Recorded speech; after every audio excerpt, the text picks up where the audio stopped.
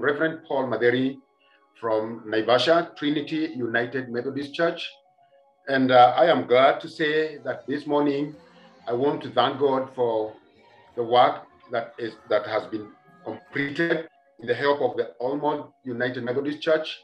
The residents of Naivasha usually depend on water that has been drilled. And our borehole water is actually 5.5 fluoride level against 1.5 fluoride level that is recommended by the WHO.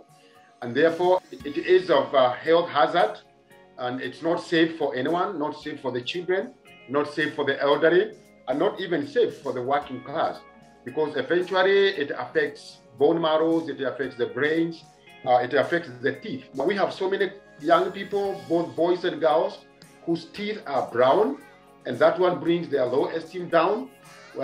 People in our community cannot even compete in some employment like the police because their bones are considered to be weak.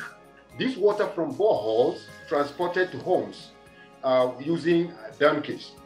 So it is the handling is also not very clean, and therefore people would suffer from waterborne diseases and going to the hospital all the time. When I shared our concern with Scott Smith, he said that he was going to help us work out to have an RO machine that will help us remove the excess fluoride. And so it has happened. Through the First United Methodist Church and Almond, we have fresh water.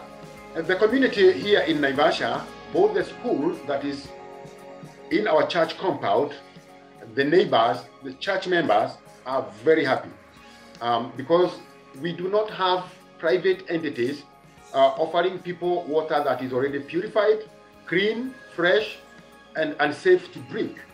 And therefore, the ministry and the mission work and the gospel of Christ has been seen by the community in a very different way.